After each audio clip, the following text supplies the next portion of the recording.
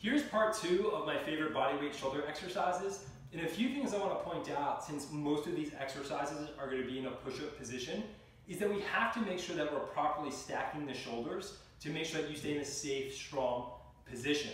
So what does that look like? We're going to stack your wrist, elbow, and shoulder in one straight line. And what I point out to a lot of my clients is you want to make sure that the heel of the palm is directly below the elbow, which is directly below the shoulder. I see a lot of this, and people look like Superman or Superwoman, and you can see how you can put a lot of pressure on the shoulder. So use your bones as a supporting structure, not so much your muscles or your ligaments and tendons. So once I'm in that strong stacked position, I want to think about really screwing my hands into the floor. So from this point of view, my right hand is going to screw in that way or clockwise. My left hand is going to screw in counterclockwise.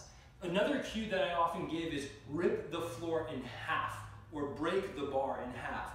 And the reason why we emphasize this is because we want to make sure that you are setting your joints. They're locked and in a really strong position. That way when you are pushing or doing pull exercises or when you're completing these shoulder exercises, you're not abusing your joints, you're really just pushing the muscles. So the first exercise that we're going to do is what I call a stability tap. And this is going to really force the stability of your shoulders. So we're going to get into a full push-up position. And again, you can always do this in a kneeling position. Once you have everything stacked, you're going to get your feet a little bit wider to make sure you lock your hips. And from this position, you're going to tap the opposite shoulder. Every time I do this, I'm literally ripping the floor in half with whatever hand is planted on the floor. I want to make sure that I have good stability through my joints so that, again, I'm not beating them up. The next exercise that I really enjoy for our shoulders is back in that push-up position.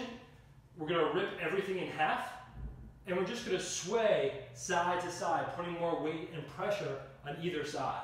So when my weight's on my right side, I'm going to really dominate with my right hand, and then I'm going to shift back over and go on the left side.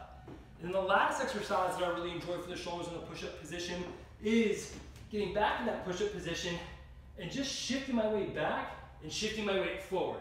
Shifting my weight back and shifting my weight forward. That way I'm really forced to play with all these different dynamic positions to make sure that I ensure strong, stable shoulders.